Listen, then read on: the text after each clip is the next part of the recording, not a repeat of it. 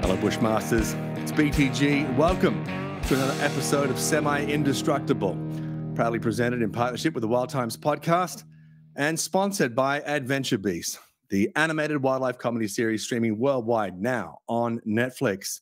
First, a little bit of housekeeping. Got a lot of great feedback from the last episode in regards to pain and how to deal with it, both physical and mental. A lot of people out there, to no surprise to me, but still gratifying, struggling on recovery after injuries, comebacks, setbacks in their life emotionally. And it was great to talk to Evan Nelson and get some insights on appropriate ways to continue your recovery to be the best version of yourself. And one of the reasons you want to be the best version of yourself is there's a lot of life to live, a lot of things out there, a lot of grand plans. Now, don't get me wrong. Ultimately, in the grand scheme of things, on the infinite cosmic timeline, we are just, a tiny cockstain on the hem of infinity. But that doesn't mean we can't get up to a great deal. And today's show is all about learning from your mistakes, hard-won wisdom from adventures in the field. Let me give an example. I used to be madly into dirt bike racing, specifically desert racing. So enduro racing, Paris to Dakar type stuff, Baja, the Australian Safari, all the great long distance off-road desert races. And I ride dirt bikes. I had a little fleet of KTMs, some 550s, 660s, adventures. I had a bunch of bikes. And, obviously I wrecked them all at various points in time. And I wrecked myself. There's one particular race I want to talk about because I learned a really important lesson. And it was this. Things will continue to go wrong whether you like it or not. You cannot put an end cap on mistakes that lead to other mistakes. In machine gun terms, we call it a runaway. It just goes off on its own. So let me explain what happened. I was on my way to this race. It's a wonderful 2-day event in central New South Wales called the Yellow Mountain Rally. It's from Condobolin to Tottenham and back, roughly off-road, roughly 100 miles each way. Not a huge race. It's a great shakeout before you get to the multi-day events that go on for a week or so. Great test of equipment, great test of your fitness. Now, I'd had a number of injuries. I didn't come to this race feeling 100%. I also took my big weapon bike, my big 660. I didn't take my lighter 550 because I wanted to make sure the setup was right for the big races. So I had a heavier bike, and it was just a little shakeout event. Anyway, I got this crazy infection on the inside of my nose, turned into this giant pussy abscess thing. And I should have said, okay, I'm run down, I should stop. But I didn't. Instead, I got a very sharp knife. I stuck it up my nose, and there was a great gush of blood and pus and gore. I had a cameraman with me. We were shooting a doco. He almost fainted. It was all pretty revolting, but my nose felt pretty good after that. So let's go do the thing. Got there to the start line. Now, in these big events, they have a thing called a prologue. It's kind of like a qualifying race, and it's a pre-race. And basically, on your time, they determine where you start because everyone goes off, a minute or two apart on these. Remember, there's no roads. It's just navigating. So we don't want everyone crashing into each other. So we're all staggered in the start. Prologue race, not a problem. The key is not to overdo it. In off-road racing, in desert racing, you actually don't want to be first off the line. If you have to make tracks, as they say, it's tougher because you have to do a lot more thinking. Whereas if you can see someone else's track, or better still, a number of other tracks all going in the right direction, it saves you time in navigation. Head off on the prologue, nice and easy. I'm not trying to win anything. And yet somehow hit some greasy clay amongst the trees, went over, boom, straight in the elbow. I popped my shoulder right out. Now, you remember in a previous episode, I talked how I ruined my shoulder in the Russian space program. This is the consequence. Now I could knock it out of the socket. Pretty painful.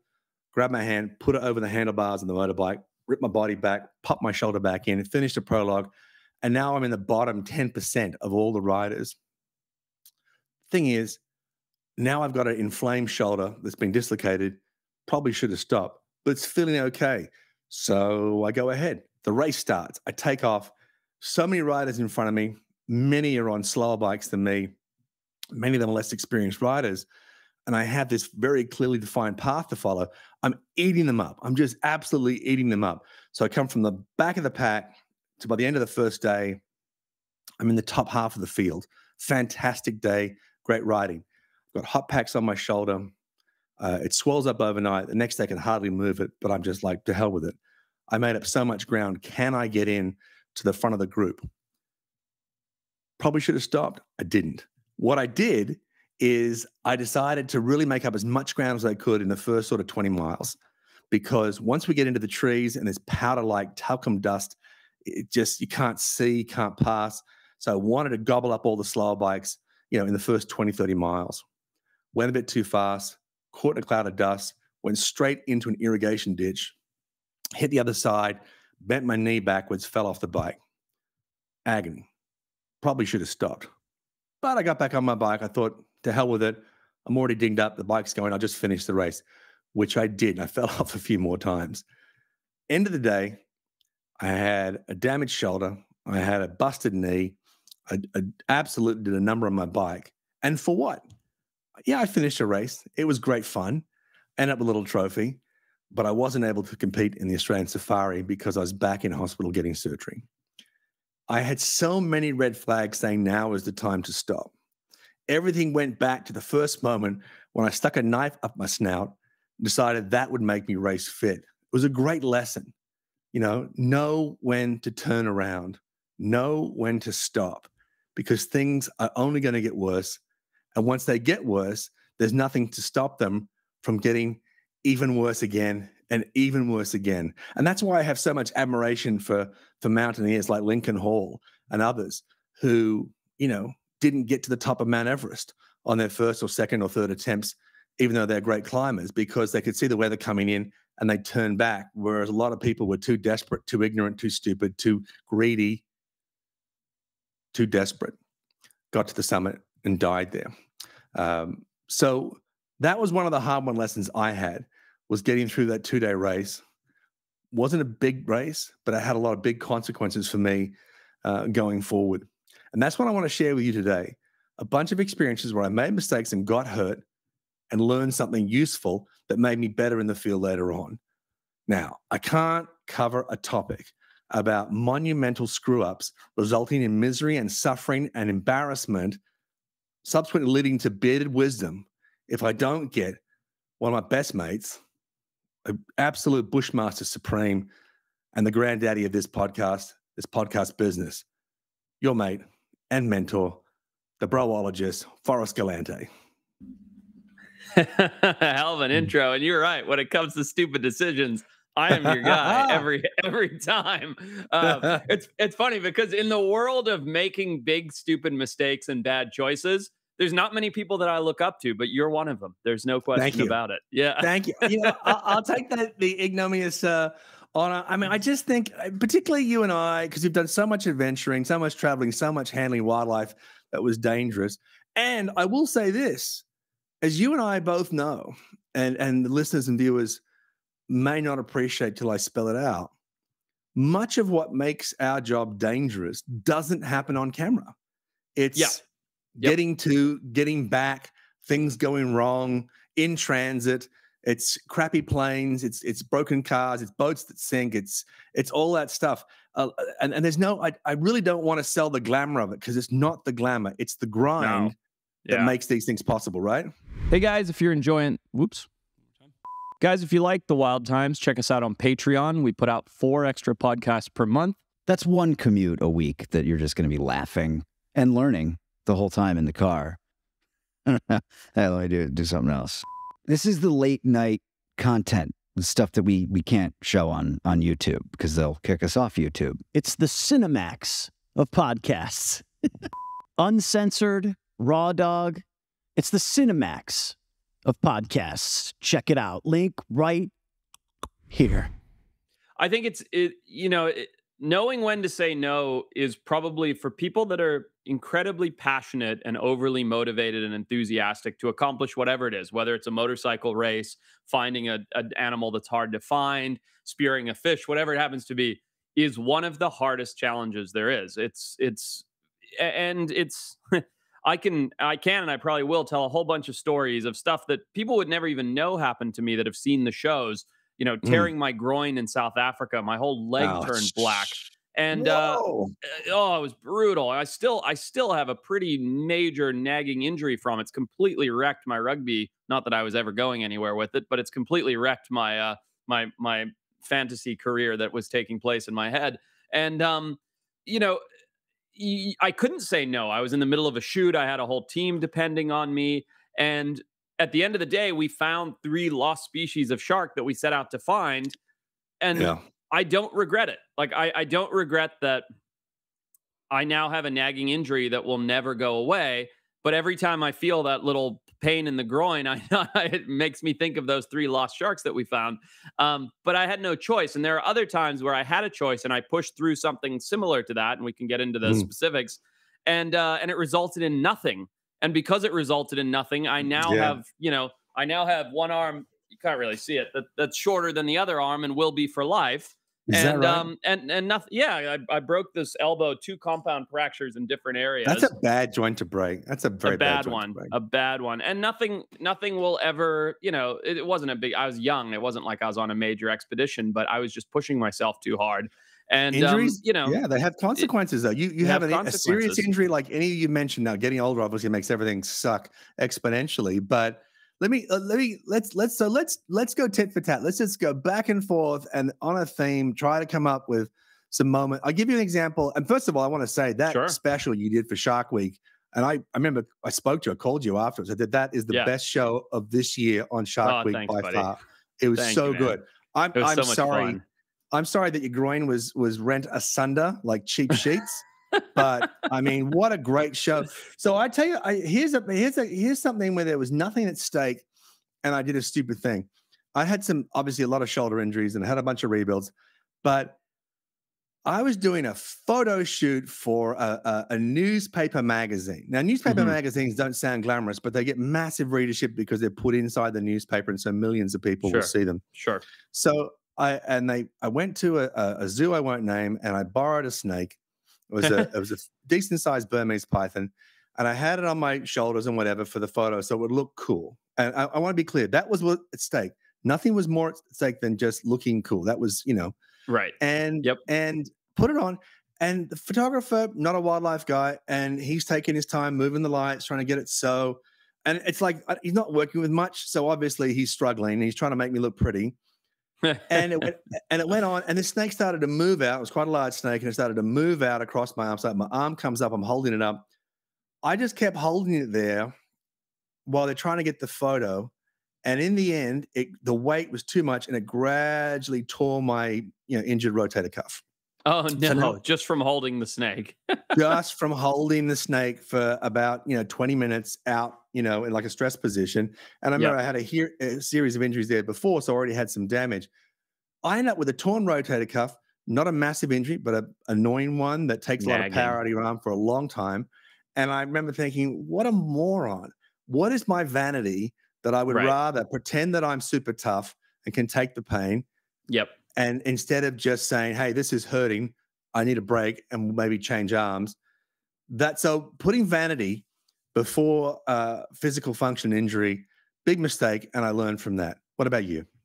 I'll give you a good one. We've talked about this on the Wild Times very briefly. I don't think I've ever gone into depth on it.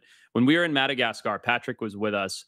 We were trekking to this area. We were looking for evidence of dwarf hippo, pygmy hippo.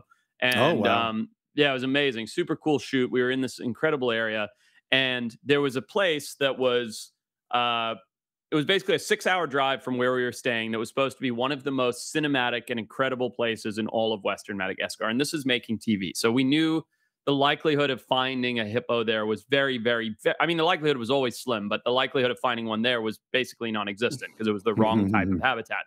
But it was so beautiful and so cinematic that we're like, let's spend a day going there and filming and getting B-roll and shots of Forrest hiking through here and, all this stuff. And I was like, great, love it. It's like one of these major natural wonders of the world. I wish I could remember the damn name of the place, but it'll come to me in Western Madagascar. And we're like, let's go. This will be incredible.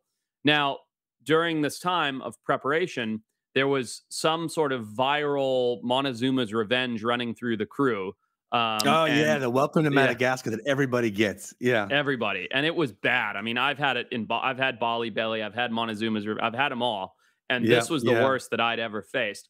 And so at 5 p.m. the day before, we're going to take the 6-hour drive and go and do this hike just for beauty shots, again, just for vanity. My tummy starts to gurgle, and I'm like, oh God, it's hitting me. Now, 6 of the 8 guys that have had it so far have literally shit their beds. And I'm not saying that figuratively. Literally, they pooped in their beds. I spoke to you guys as we were changing over. I was coming in the country as you were coming out. That's right. And I remember you saying, everyone's going to shit themselves. And I went, okay, yeah, it could be. And I had prepared for it. I had different strands of antibiotics with me just in case. And no, every single member of the crew, chocolate rooster tail, liquid turtle, it was happening to everybody. So yeah, I 100% believe you. So you know. 100%. And Stingy was the name of the place we were trying to get to. It's super remote. Stingy, yeah, Tsingy, yeah. And incredible rock formations, everything else. Anyway, so this thing hits me at night, and I'm like, oh, everybody's depending on me. I gotta see Stingy. I've gotta get out there. I've got to be a part of it. I spend all night, with stuff coming out both ends in the fetal position on the floor of the shower all night. Don't get a lick of sleep. And sunrise cracks up. And this is, again, it's entirely for vanity. I knew there was not going to find a hippo there. I knew it didn't even matter. And I drag myself to the car, literally lie down in the bed of the truck. Again, stuff coming out both ends the whole way there, feeling as rotten gets. I feel so bad for you. And then we get there, and they're like, okay, it's really been muddy from the rains. It's about an hour and a half hike from here to Tsingy. Oh no. And it's, it's Madagascar. It's 105 degrees out, 100% humidity. And to try and make the story short, I make it maybe 3 or 4 miles, and I just lie down on the trail, pants around my ankles, lying down sideways on the trail, and go, man. I just can't. And I've never before thrown in the towel. It's amazing I made it through the drive and 3 miles into the trail. And I got so much more sick because I got dehydrated and heat stroke from trying to get to Tsingy, that it ruined the next 4 days where I should have been expeditioning much harder to look for the hippo in an area that could have actually potentially had a hippo or had hippo remains. And instead, by pushing myself so hard that one day for shots that didn't really matter or make any difference in the world, that it ruined the next 4 days and drastically reduced our chance of success of finding the animal over the chute. Yeah. That hurts. And I look, I wasn't that young. This was 5 or 6 years ago. And I look back and think, why? I could have been so easy to be like, look, you guys go to Tsingy. I'll miss out, which I never want to do. And that's a big problem, is the fear of missing out. But I was like, you guys go to Tsingy, get beautiful shots and B-roll and see it and enjoy it. And by the time you get back tonight, my little Montezuma's revenge will have passed. And tomorrow we're back on the main mission. But instead, I fucked myself for 5 straight days. I mean, first of all, I love that you invented the fetal ball. I love that. That's now a thing. Well, it's interesting that we had a similar medical emergency. We went down to southern rainforest there, and we were looking for the world's smallest mouse lemurs. I remember in Tiny Creatures. So director on Little Giants, Mike Gross, lovely guy. He did Friday Night Fights for History Channel. He did Mountain Men, and he directed Little Giants. He is a fit, strong guy, and he's driven. Now, here's the thing about wildlife shows that you and I know, the people don't realize, it's chaos. You go there with an agenda, and then nature decides what you're going to do. It could be hour one. I always say this. I don't mean to interrupt you, but I always say this. You go in, you spend 6 months prepping, planning, having this whole structure and schedule and idea. And it's usually hour 3, day 1 that you're like, crumple that up, throw it over, and let's wing it from here, because it just goes to shit immediately. But anyway, you have to have well, that's a good lesson too. It's having backup plans and knowing. I remember Mike Tyson saying, everyone goes into the ring with a plan until they get punched in the face. And right. Exactly what it's like. So you always leave a half day or a day of recon, even though you've done months of research. You go in there and you'll see what Mother Nature gives you, and you just got to suck it up and try and make it into something interesting. So Mike was great at that, and he got in there. But he'd been working so hard. He wasn't eating enough. He wasn't keeping his fluid up. He wasn't resting. And don't get me wrong, I got sick there. I got sick on another leg in Laos. We all got sick. But I remember saying to him, "Hey, there's no finish line to this. We gotta stay in shape. We can't work ourselves into the ground because the ground will swallow us up." And He was just working so hard. He wasn't eating, wasn't drinking, got dehydrated, stinking hot, obviously, in Madagascar at that time of year. Yeah. And he had a similar thing to you. I mean, we had no power. We had a little generator. So we had no power in these little huts. And he, in the middle of the night, gets up, no lights, goes to puke and crap himself to death. And they had these plates, these soap dishes that were just really a small plate. And he sort of fell on it and gashed himself.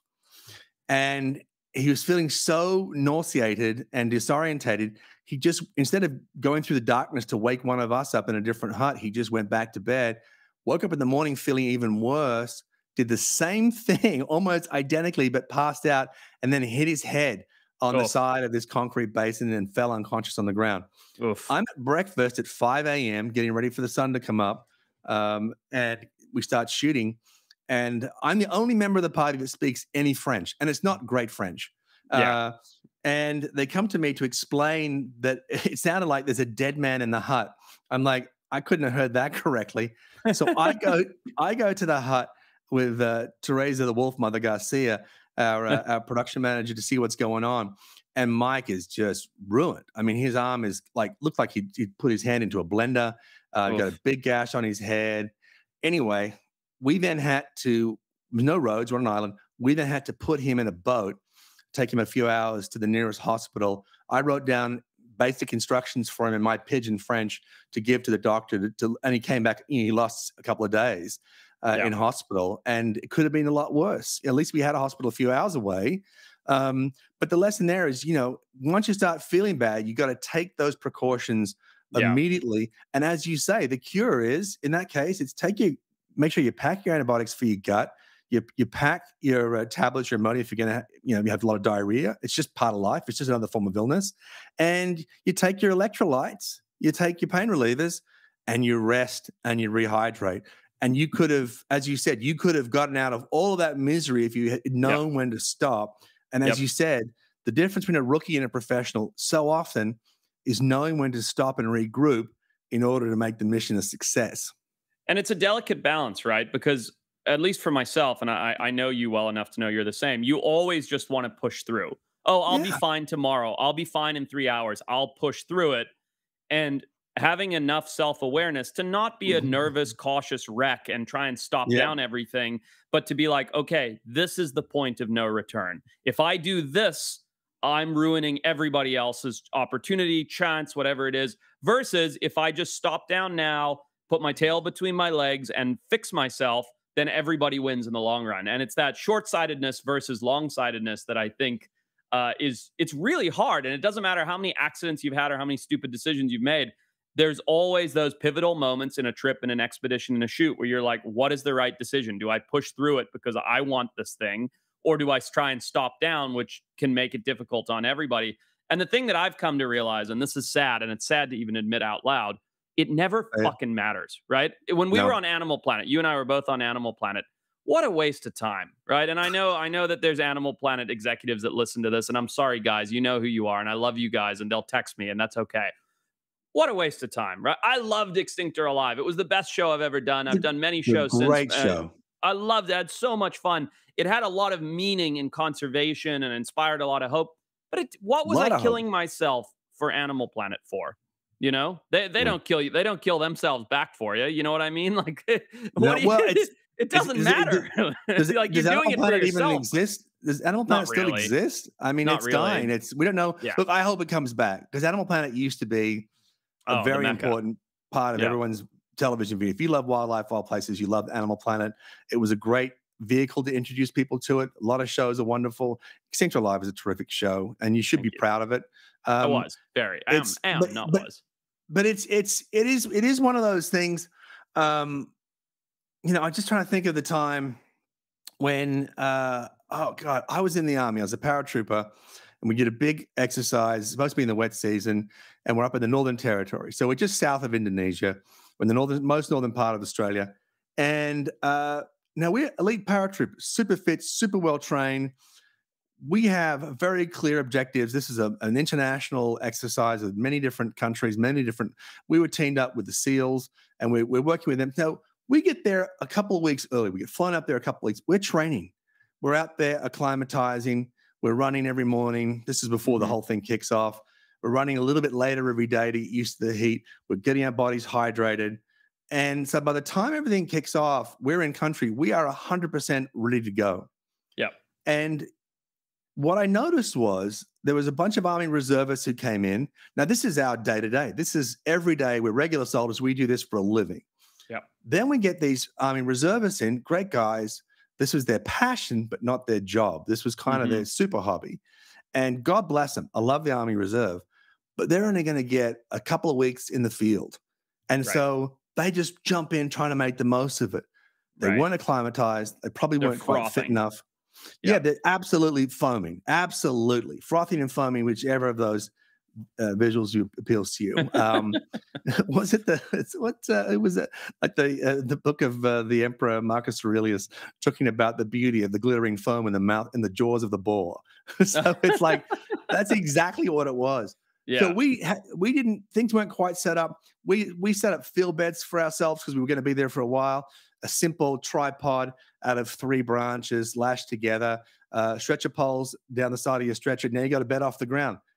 Snakes galore. This is some of the most venomous snakes in the world. King brown snakes, taipans are all there. So we cut all the grass around our tents. Or not say tents. None of us had a tent or even a hoochie. We just laid in the open. But the point was, most snakes, not all, most snakes will not like the feel of moving to normal grassland to mown grass. They'll just say, this feels weird. I'm exposed. The bird's going to pick me off, and they'll head back in. It's the easiest thing you can do is to clear the brush and grass from around your beds. Not a problem. 5 minutes. Exactly. So we were doing that. Army Reserve guys came in. Within a week, there was half a dozen bitten by snakes because none of them had cleared the brush around their beds, and at least that many with heat stroke from not being fit enough and not having acclimatized and not being hydrated. And now these are rookie mistakes. So yeah, no kidding. In this case, the answer is not having not enough knowledge. Now, I often talk about this in the context of any kind of achievement or goal, in that time travel is possible in the context that you can be in a place in your life where it's as if you were 10 years ahead of everyone else if you just do that much more work than they are. Instead of doing the 9 to 5, you then put in a couple of hours on your own project outside of work, outside of study. 100%. And instead of writing an article for the student newspaper, you write it to a higher standard and sell it to an actual newspaper or a magazine or a website. And now you're a year or two ahead of your peers. And it keeps going until finally you get out and you spent the same amount of time. And sure, you've sacrificed some social outings and a few beers or whatever. But by the time you finished, you are years ahead, as if you've traveled into the future. Future you is already here. So there's a way to beat an ignorant rookie, is just to ask questions and to watch what the professionals are doing. And I felt for them, they learned that the hard way. You can't just turn up in the tropics if you're not 100% fit, you haven't taken your electrolytes, you haven't got your fitness to a certain level, you're not hydrated, and then you do dumb stuff like sleeping in a nest of king browns. You're not gonna wake up feeling great. That is the kind of error that a lot of people make, and it's 100% avoidable if you just ask people that know and humble yourself. And it's ego, right? That's what I was going to say. It's ego. You're like, oh, I got this. I don't need to ask. I'll do it my way.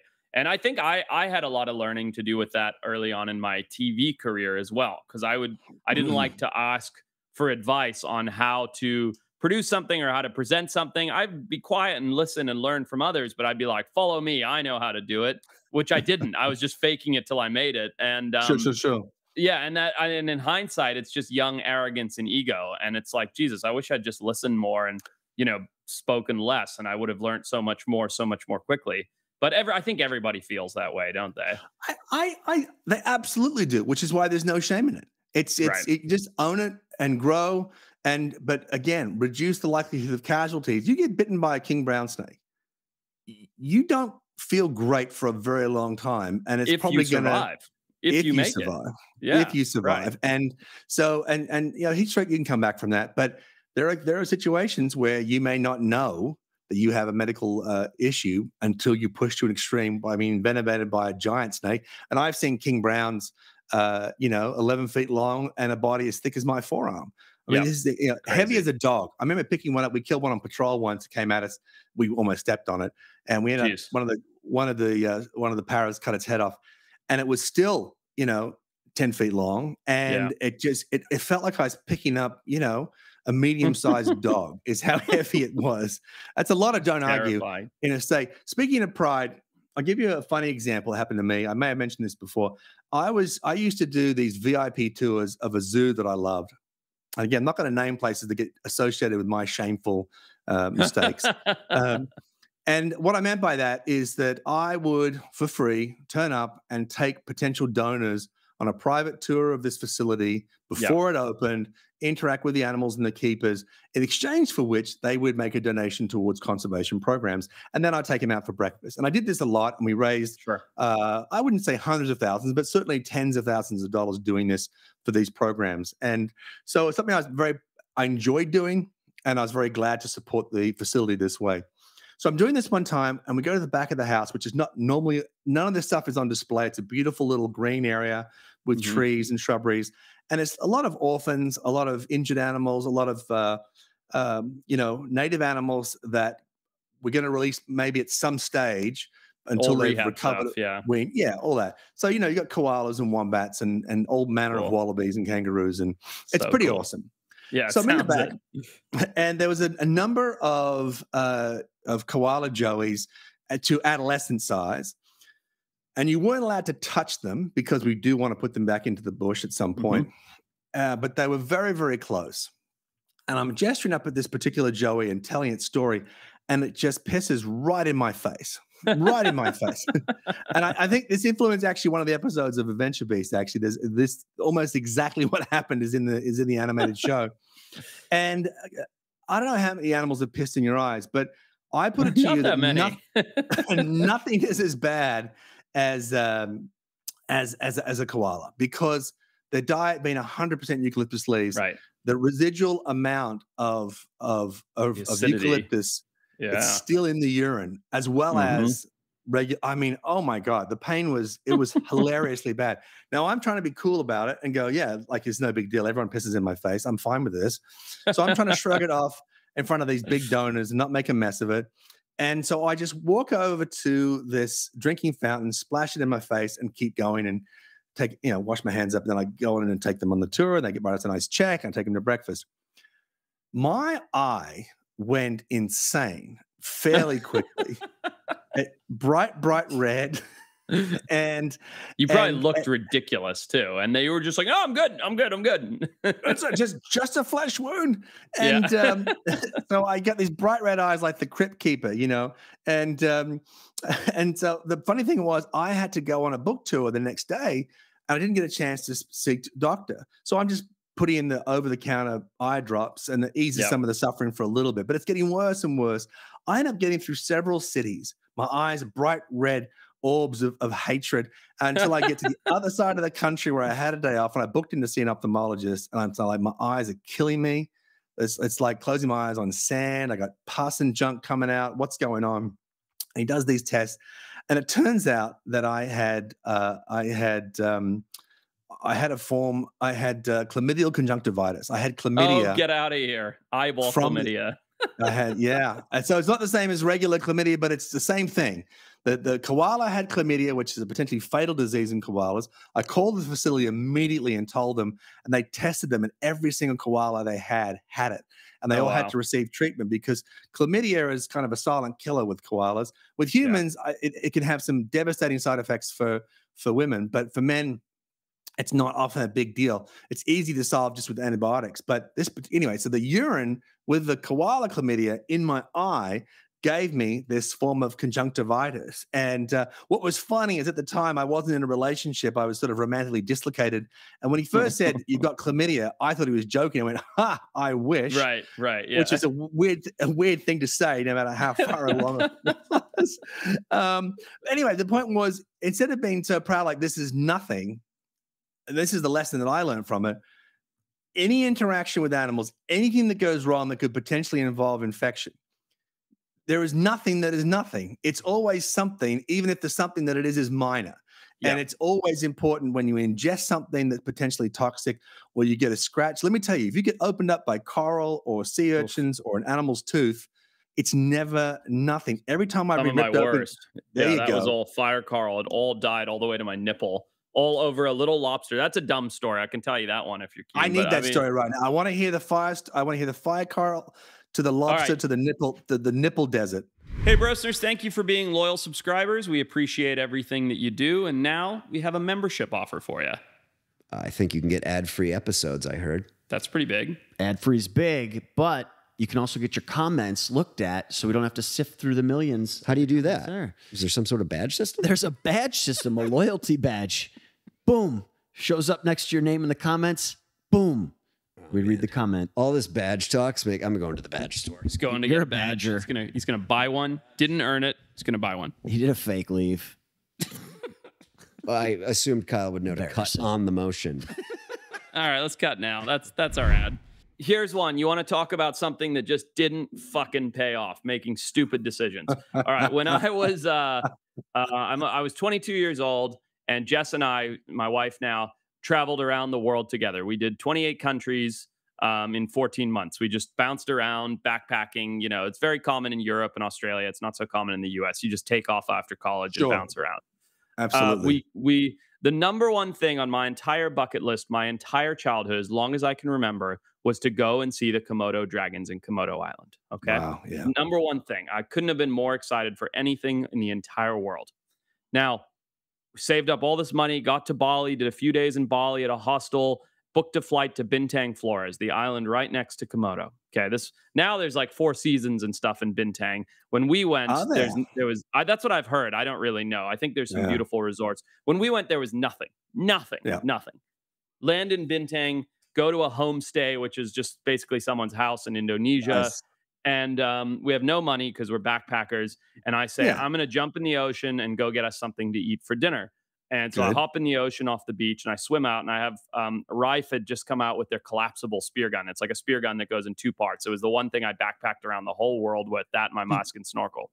Had you dived these waters previously? Did you know what was in there? Never. No clue. But, I dive a lot, but I had no clue. I know, that's a very good point. And had I done a little more research, I would have avoided this next terrible thing that happened. And I'm diving around and I see a lobster. It's not big. There's no size limits there. It's maybe 12 inches long, little lobster under a cave. When you say a lobster, is it a Pacific crayfish? Or is it a painted cray? What was it? Painted cray, I think is what they have. Nice. Some Indonesian and they are crayfish. delicious by the tail. Delicious. Delicious. But it's small. It wasn't even worth killing, to be honest. And I see this lobster and I'm like, oh, perfect. I'm only 10 minutes into the dive. I'll get a few of these and this is dinner sorted and we don't have to buy anything. So I go down into the coral. I'm just in my trunks. I swim down. I see this lobster. Bang, shoot it into the cave, pin it. Okay. And come up, grab my breath of air, big smile on my face. I've got a lobster for dinner. Now I go down to retrieve the lobster, and the spear has gone through the lobster and into the rock under the reef. Okay. So the spear is wedged in. It's happened to me before. It's not the end of the world. I just got to work it out. I only have one spear, so I can't leave it. I can't bend it. I have to be very carefully get it. So I go down and I dive into the coral cave, and I'm rubbing my arm like this against the side of the reef to try and work this spear out, right? Rubbing and rubbing and rubbing and rubbing. It takes me about 8 dives, all for a lobster that's about this big, right? Doesn't even feed one person. Takes me about 8 dives of like grinding my arm against the side of this reef to try and get the spear out. Eventually I wiggle the, flopper closes and the spear pops back out and I get my lobster. Swim around for another 45 minutes, don't see another lobster. I'm like, whew, that was a little stingy. That was fire coral. Well, what I didn't realize is this was a highly toxic fire coral that I had been grinding into my skin. All that little stinging hydroids straight under your subcutaneous defenses. Brilliant. And I had literally been grinding it in dive after dive with no shirt. That night, I come back, we build a fire on the beach, we grill up our one tiny lobster that basically gave us 1 bite each, had to buy a bunch of other food regardless, and go to sleep. I'm stinging whatever. I think I pissed on it, like just whatever. I'm a kid. And so go to sleep in the homestay. The night comes around, sweating, just profusely sweating, throwing up, headaches, nausea, dizziness. I mean, unbelievable misery. And the sun cracks and I can't get out of bed. And we're supposed to be on a boat to Komodo at 2:00 that afternoon from Bintang. And I tell Jessica, I'm like, I feel terrible. And she's like, what's going on? And I was like, I don't know. I'm wearing a long sleeve shirt, mosquitoes in Indonesia. And I'm like, it's my arm and my chest. And she's like, well, take your shirt off. I go to take my shirt off and I lift my arm up. And as I take my shirt off, the skin from here all the way to my nipple, you can just see a little bit of the scar through the webcam, has glued to my black shirt. And I pull it off and it rips all of that skin off. And it's just black, dead, and festering from my bicep to my nipple. Like fried chicken skin, just peeling off. And it's black as the night sky. I've never seen such dead flesh in my entire life. Wow. And it's literally falling off in chunks, like, the size of my hand, like just large. So what did you do? What did you do at that off. point? Well, and this is the thing, because there's nothing on Bintang. So I say to Jess, like, can you please try and find help? And she's like, what do I do? And I was like, I don't know. Like, there was the guy who drove us to the homestay, spoke English. See if you can find him. Ask him. He's driving us back to the airport in 5 days. Ask him if there's a doctor on the island. The next flight out is in 2 days. There was only flight every 3 days. Blah blah blah. Like, see what we can do. So Jessica disappears. She's 22 years old, 5'2", little blonde in an island that has no English speakers. She disappears for like 2 hours. She comes back and she goes, "There's no doctor, but there's a vet who's 20 minutes from here by car, and the taxi driver is going to take you to the vet." And I'm like, "Yeah, great, let's go." So we load up. And the story is quite hilarious. We load up with the thing. I'm lying down in the back seat. I'm not moaning or anything, but I'm miserable. I'm sweating profusely. I'm just miserable. We go to the vet. It's a 3-sided building because one side of this, like corrugated tin building, one side has been kicked out by a water buffalo that she was treating. So one side's just gone. There's 3 walls standing and a slanted roof broken down where the wall's been kicked in by the water buffalo. We go in. It goes from me to Jessica, to the taxi driver, to the vet, who's about a 5'1" Indonesian woman that's about 97 years old. Brilliant. And she hears the story. She listens. She looks at my arm. She shakes her head and she goes, blah, blah, blah, blah, in Indonesian. And she goes into, I swear, if I'm lying, I'm dying. She goes into an unrefrigerated cabinet on one of the remaining 3 walls. There's nothing white. There's nothing sterile. There's no gloves. She pulls out a syringe that's clearly been used about 150 times with a needle. In that water buffalo's ass, for sure. 100%. She goes and gets a thing that's about this big of yellowy green liquid. She draws this massive, like a massive syringe, of green yellow stuff. She looks at me. She does one of these, which means roll over. Pulls my pants down without asking, bam, right in the buttocks, like I'm a water buffalo. I was ready to kick her other damn balls out. And no idea what it was to this day. No clue what she gave me, what the shot was. There was no follow-up. There was no anything from there. But sure enough, 30 minutes later, I felt a hole up. She dressed my wounds after that. She's put, I think, just betadine and gauze on them. And probably some steroid cream and a bunch of things, yeah. Yeah, and no idea what was in this cocktail of drugs. Shot it in my bum. And off we went on the boat to Komodo from there. Now, here's the thing. I felt much better after that. I think the flesh started dying and started coming back, whatever. But it ruined my 2 days at Komodo Island. You were in misery, you were in pain? I was in misery. I was in so much pain. I had to lie down. I was full of poison. I had to lie down, and every time I lie down, the Indonesian guide would be like, "Can't lie down here. The Komodos will eat you." So I had to get up. That's the one thing you can't do. Crocodiles and Komodos never lie down. Yeah. One thing you can't do. And and it was amazing. I got to see the Komodo dragons. I got to be close. I had these moments of like clarity and happiness where my childhood dream was coming true. But most of the time I was utterly miserable and sick to my stomach. And it ruined something all over a lobster and arrogance and wanting to save what was probably the equivalent of $2 ruined something for me that I had wanted to do since I was probably 6 years old. Now, it didn't ruin it. I got to do it. I got to see my Komodos. Sure, but the stupidity of forcing myself to try and save that spear, which was maybe $20, for the actual spear shaft, to get the lobster, which was maybe a value of $2, like all for pride, all because I didn't want to lose my tool, all because I wanted to eat something for free, ruined something that I'd saved up for since I was 16 years old. And it was, it didn't ruin it, but it didn't let the experience be what I wanted it to be. And you didn't have a first aid kit. You didn't have a first aid kit. No, I didn't have anything. that's the two things I take away from that is, and look, I've almost lost my nipple several times to foxes and, remember that? What was that animal that ripped it off? Was it a beaver or a badger? What was it? You told us that story. Oh, yeah, no. An Arctic fox had a go at it. A Mexican jackfish tried to rip the other one off. But the one that really tore it half off was a reindeer that I pissed off. That's right. I remember that. The antler just went through, and it was, nipple cripple to the power of infinity. It was special.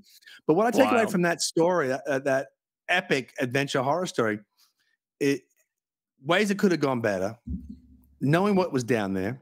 Yeah. Number one. Number two, having a proper first aid kit. Obviously, that could have been a game changer. But the third thing is lack of knowledge of that particular water. That's it. That's the one. It's just because the number one thing people don't realize is they think that water and dirt are inanimate, and they're not. They're a biological entity. There are places in the Amazon that grow soil. They take this topsoil off, they sell it, and they wait. And then to break down the compounds, literally the soil raises up like rising bread over a period of weeks because it is alive. It is full of organic compounds. Now, in the warm tropical waters of the South Pacific, and particularly in the equatorial regions, the water is teeming with microbes. And whereas in other places, you're always taught, you gas yourself, wash it out with salt water because that'll clean it. It is 100% the opposite. And even a minor injury in the sea, it's like going back to the Wild West. You get a splinter and you die within a week. You die of sepsis. You get a tropical ulcer and it goes septic. And it's. I had one from a spider bite in Papua New Guinea that's left a massive scar on the upper thigh that I won't grace you with. But it's from a little tiny zit spider bite thing that I popped with my fingers because I didn't like the little yellow head on it. Became this quarter-sized hole. Abscess in my thigh that just kept rotting and eating away more and more. And I kept debriding it with a clean blade and alcohol. And eventually it stopped rotting the flesh away. But it was all because I decided to pop a fucking zit and get in the ocean. That's it. I mean, and so the tip, basically the moment of wisdom here for any of the listeners who are doing these adventures, and following in our ill-fated footsteps, is pack a proper first aid kit. Yep. And a proper first aid kit is not one you buy off Amazon. It's one that you put together. It could be buy it off Amazon. I've got nothing against Amazon.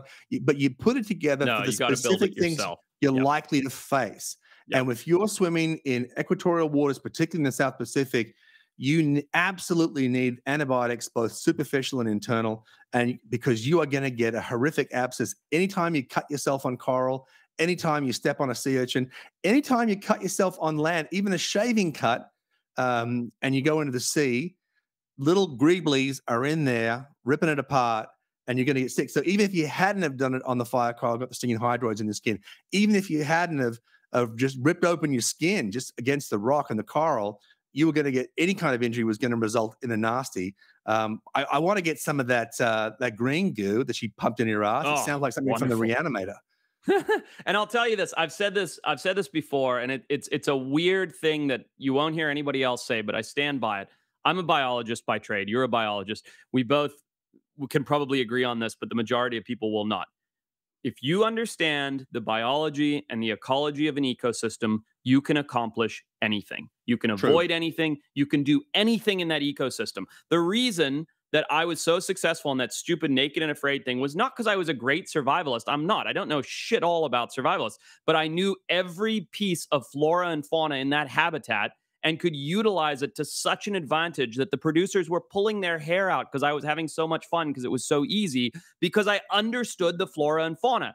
If I had understood the marine flora and fauna of Bintang Flores, that's a lot of flaw, this never would have happened. I would have looked and gone, nope, that's fire, Carl. Don't shoot that lobster or leave my spear alone or cut the line or whatever. But instead, as a stupid, arrogant 20-something-year-old, I looked at the habitat, was like, I know most of my fish from the South Pacific. I know most of my corals. I'm just going to go for a spear and get a lobster. I didn't even know this various species or pay attention to the hazards like the types of fire coral and how bad some of the fire coral is in that part of the ocean. If I had just known the flora and fauna the way that I thought I did, because I thought I was an expert, because I'd read a few field guides and not studied them properly, none of that would have happened. And that is the same case for everything the world over, in my opinion. Yeah, if you understand the flora and fauna, you can thrive in any habitat. And so when we talk about, being considerate and or considering your plans, we're not advocating temperance or hesitation in order to avoid doing things. No. We're suggesting you take a minute to think it through, because we want you to do these crazy adventures. We want you to explore the world. We want you to take some risks. We just don't want you to take stupid risks. One of the ones I got in trouble is from being curious and having too much fun. And I mentioned this before. Sounds like a drinking story. Yeah, I mentioned this before when, I get sick of overhyped stuff that you get on memes on social media. And I told you and Pat how the time that I tested out a coconut crab, see how bad the pinch really was. It's really, really bad. It was incredibly bad. And it was within a millisecond, I realized I made a catastrophic mistake. And I was coming up with desperate measures to remove this thing from my body. But I did something even dumber at the same place in French Polynesia, near a place called Montefarione. And that was when I've been fishing all day, had the best time. I got back, and when the tide starts to come in, there's these little gaps in the reef, and it washes not just small fish and small marine animals, but little tiny bits of detritus, little bits of rotting, whatever, dead things. And you get these sandy kind of, one of a better term, a runway of the sand that's been sort of washed in and out of these grooves. It's an area about, I'd say maybe 300 yards long, maybe 50 yards wide. And stingrays, giant pink Polynesian stingrays, come from everywhere to vacuum up all this little detritus that ends up on the floor. And they're quite harmless as long as you don't step on them. So I say, can we get in there? And they're, yeah, how about it? I just don't even think. I'm so excited. I jump in. I mean, people can do swimming with rays all over the world now. As long as you're responsible, nothing wrong with it. Yeah, of course. Anyway, I'm an idiot. I left this little bag of bait shrimp in the pocket of my swim trunks. So now this giant ray, about 4 or 5 feet across from wing to wing, with this massive barb in its tail, comes up, smells the stench of death near my groin, obviously wants some of that good news. The next thing, and you've seen the bony plates of a ray's mouth, it's a suck and crunch situation. That you've seen them get rid of a dead fish. They can do it. The next thing, smash a clamshell, a hermit crab, anything, they'll crunch. Yeah. It's sucking these giant hickeys up my thigh. It's got half of my testicle in its mouth. I'm in agony. And what do? The giant slick pancake of the sea. How do you push it back a little bit? If you hit it, it's going to whip you. Yeah. I'm going to get drilled. And so it was just one of the most, anyway, I ended up with, I love this story. it just looked, I just looked like, basically it looked like a 200-pound leech had been sucking on my leg. I had these giant, big bruises. And then my scrotum on one side was almost black. It was just like squash ball black, like so like crazy. blood plum black, and huge, just huge. and I say to myself, if, I don't know, maybe you don't want to have your balls in the mouth of an eager stingray, all you have to do is take the dead fish out of your pocket. You don't get overexcited. Take a breath, man. Take a breath. And a similar thing, I was proving a point, and you can watch this video on YouTube. I'm pretty sure it's on the Wild Times memes account on Instagram as well. But I was proving how this invasive plant from Georgia in the United States that had taken over Polynesia was just choking the rainforest to death. And I jumped off a cliff to prove it because it's going to hold my weight. And at the time, I was a bit leaner. I was about 270, 280 pounds. And I just went straight through. And I did get... I need to see this. I haven't seen this myself. Yeah, go to the Wild Times memes. That's very funny. And just like, oh my God. And I almost died because there's little broken trees down below. I fell about 18 feet, which... And it's just, take a breath, man, is what I would say. And I think we've all, just like your story in Komodo, it's these are the kind of mistakes you made when you get overexcited. You don't think it through. And the one takeaway I take away from this, one would be a similar situation when I was in the Pigeon Mountains in Australia, and we did this big hike, and we'd taken a rope and some climbing gear just in case we needed to do something, but we didn't think we would. But we wanted to get down, and there was a series of small abseils that we could, a couple of cliffs, and it would save us hours. So we decided to do that. Sure. And one other guy who was more experienced than I am with mountaineering by a long shot, he had the gear, but he needed someone to go first. And I had done obviously a lot of rappelling and abseiling out of helicopters, over cliffs, obviously in the military. So he's like, okay, you go first because you don't need someone down to belay you. You can just handle it yourself. Yep. Threw on a glove, went down. Within about 10 feet, the glove had burned through. It was rubbish. No. This cheap rubbish. And this is not one of these fancy little descenders that we have today that are so great where you just do it with your thumb. This is a classic carabiner figure eight behind the bum. And I was in agony. And I was stuck on the side of the cliff with no other option. Now, I tried to double the glove under. I stuffed a handkerchief in. It took some time. I locked it off to cool it down. I changed hands. I ended up with a blister that ran around my entire hand and on my other hand from holding it. It was agony. And I think I was lucky in that I had a certain degree of training and a certain degree of pain tolerance. I was able to get down. But I would argue that most people or many people would have just lost control and fallen to serious injury or death. Because they wouldn't be able to deal with the pain in their hand. Yeah.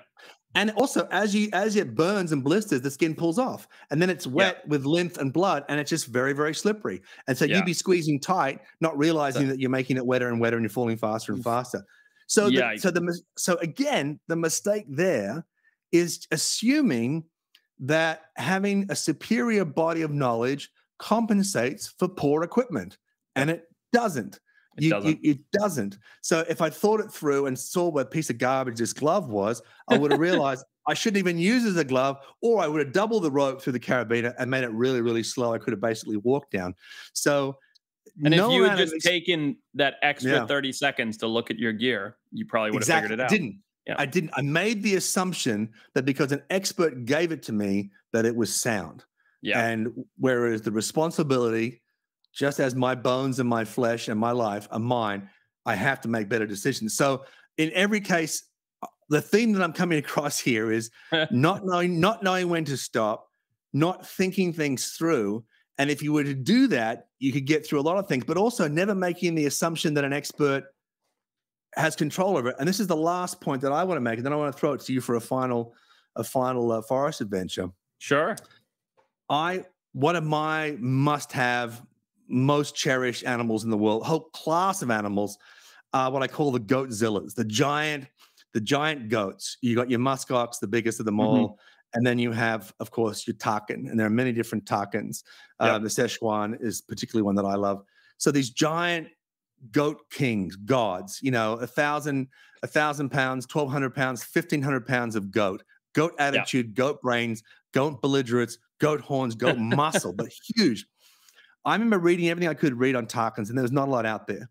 And they talked about how they were quite timid, and because they lived in the range with snow leopards and tigers, their defense would be to crouch down and hide on the side of these mountains. Completely false. Completely false. They're one of the most aggressive and dangerous of all. Yes. Oh, that's fascinating. Psychos.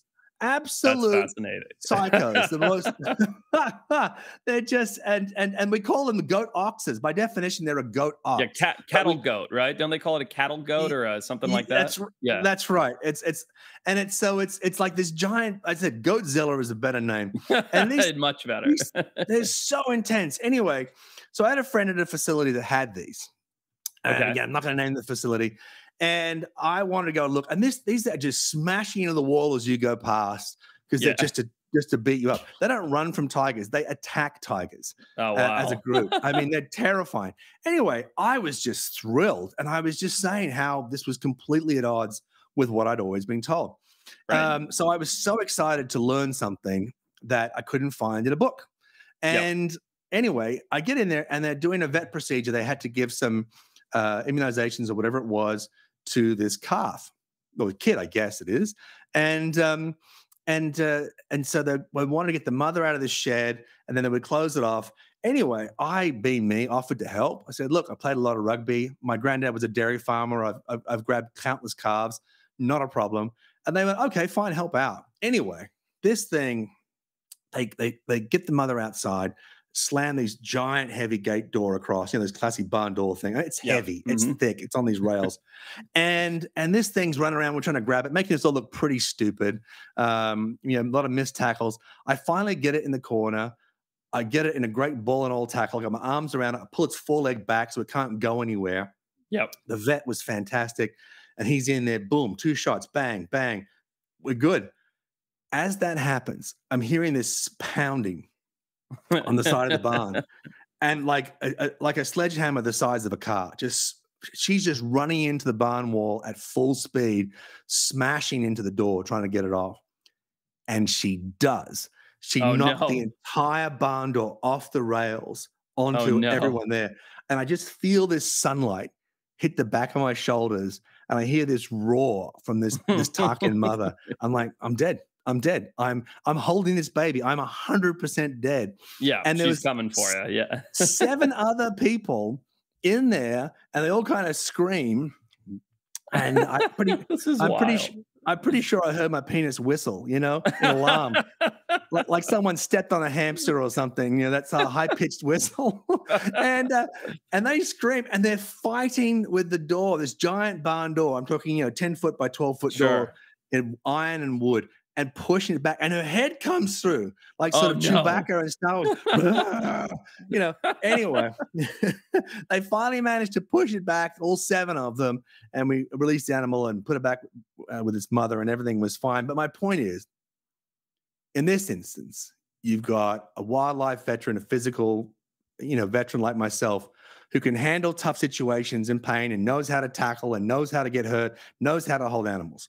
You've got some of the best wildlife people there are running the whole thing. You've got plenty of backup, and it still went wrong.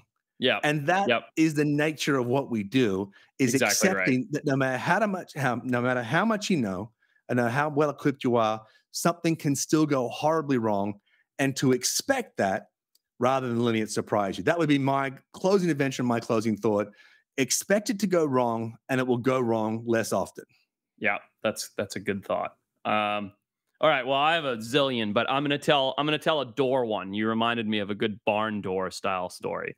Okay, I don't think I've ever told this story publicly before because it's pretty gnarly. We 2 years ago we were capturing and moving. We were translocating that herd of elephant in Mozambique. We captured. Yeah, it was incredible. One of the best things I've ever done. Caught 24 rogue elephants and moved them into a national park to save them from human-wildlife conflict. And in doing so, we hired 3 helicopters, 2 lorries, a bunch of all kinds, like just hundreds of personnel, millions of dollars of equipment. We put our entire series budget into basically one episode because I felt like it was the right thing to do for the elephants.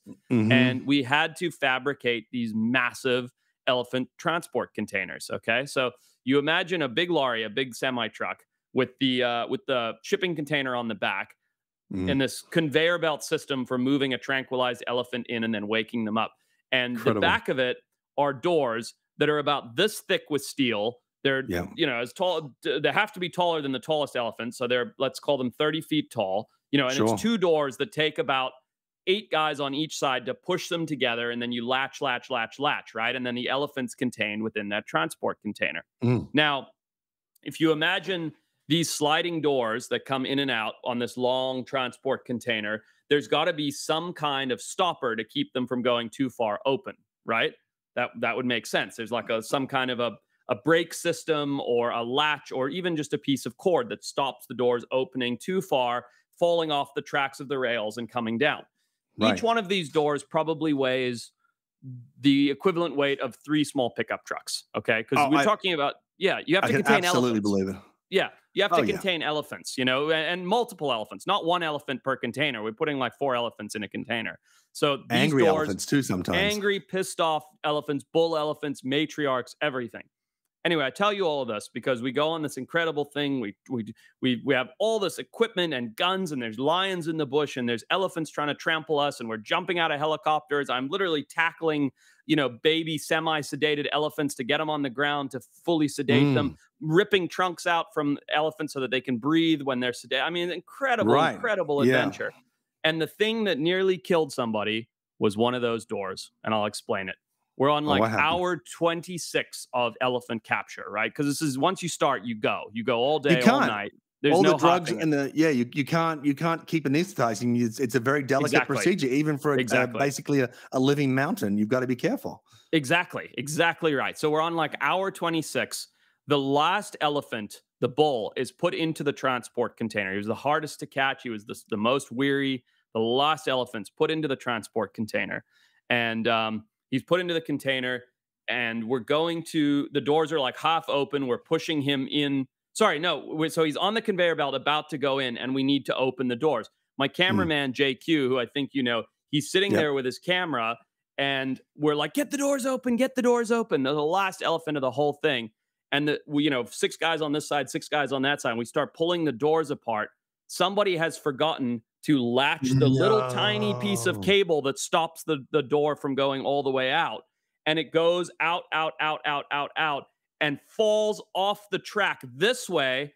And just manages, by some 1 in a million odd miracle, the little, those bolt S hooks, hook caught the door just randomly, just literally captured it, and it balanced on it. Like and JQ was sitting there, literally just caught the lip of it. And this door that weighs the weight of 3 pickup trucks drops and stops before falling down flat. And JQ is sitting there with his camera like this, filming, and just looks up, and the door stops right here. Wow. It would have crushed him into an utter pancake. I mean, there's no like, oh, maybe he would have been okay. It would have just broken his back. I mean, instantly dead. Instantly dead. There's no question about it. There's 100%. No surviving from that. Not even I mean, he would have been dead in a millisecond. And this I've seen that happen with I saw that happen with a horse float. Just a horse float. The metal gate on a horse float to run a big horse up. The hydraulics failed, and it fell on a woman. And she didn't die, but she is, I mean, seriously ruined physically handicapped. Yeah, it absolutely crushed her. And that probably weighed 10% of what you're talking. Please continue. I mean, he would have been dead. But by some miracle, this S-beaner clipped on the little like bump on the door, held it up. And we're like, Jake, you get out of there. And he like jumped and moved after it had stopped, And all of this happened because we were in a hurry. We're on our 26th hour of work. We were trying desperately to get the bull, and we were exhausted. And even though there were 40, 50 plus professionals whose entire job is to translocate animals, not one person, I should say, had thought or checked or stopped down for just the millisecond, for the half a second it takes to see if the chain was latched in the back to stop the door from sliding out. And that very, very nearly resulted in me losing one of my absolute best friends in the world, an incredible cameraman, someone with the purest heart for conservation, who was just doing his job. He would have just been caught in the crossfire. And everybody there, and this is something I believe, I'm a scientist. I'm not a big like energy guy, but that is karma, because the world knew that we were doing something good. Mother Nature, God, call it whatever you like, knew that we were doing something good. We were saving these elephants. And something miraculous happened to catch that door with that S-beaner. Took us an hour to get that door back up using a crane and back on the rail before we could send the truck out. And JQ was unscathed. Yeah. Well, I'm just glad JQ, I didn't know that he almost died. He would have died. And he would have died in the most horrible way. Horrible. I love the idea that it might have been karma. I just think that, first of all, everything you said is true about the fatigue, and people make assumptions. But I would like to think that you had done enough right to deserve that luck. Because the reality is, whenever you go out in the field and do anything, whether it's just adventuring and climbing or hiking, or whether it's with dangerous wildlife, there are a million things that are going to kill you. Yeah. A million things that are going to injure you very, very badly. And you can't be ready for all of them. Right. But if you take enough steps to be ready for most of them, the most severe of them, then you've probably done enough to survive what's going to go wrong, because something is going to go wrong. I remember talking to Pat about how I defined extreme sports, and the conventional wisdom is, yeah, it's dangerous, but it's fine unless something goes really wrong. That's not extreme sport to me. I define it as you are going to die unless everything goes right. That's a very good point. And that is the game that we play. That is exactly the game we play when we go out and do these extreme adventures. That is what we're talking about. You can't be ready for everything, but if you can just take out the most severe outcomes that are negative, if you can somehow reduce those, then you have a very good chance of coming out alive. And that's what it takes to be good at what we do is to, and I say that I've had 21 surgeries, 7 treatments for rabies, and you've gone through a similar bunch of rebuilds and horrible injuries. We've all been envenomated by countless things. Our bodies are a biological melting pot of horrors. Okay, I'm amazed that when I spit on the sidewalk, it doesn't just burst into flame. To see what my body chemistry must be at this point in time. But anyway, mate, it's such a joy when we get to catch up on the pod. Thank you for coming on Semi-Indestructible. We got to do it again because I know that we both have hundreds of these stories. But correct me if I'm wrong. But it's just, you got to get out there and you got to live your life. You got to have fun with it. You have to take some risks. But if you're smart enough and tough enough and humble enough to put the extra effort in to prepare for worst case scenarios, that's right. The chance of the best case scenario is exponentially higher.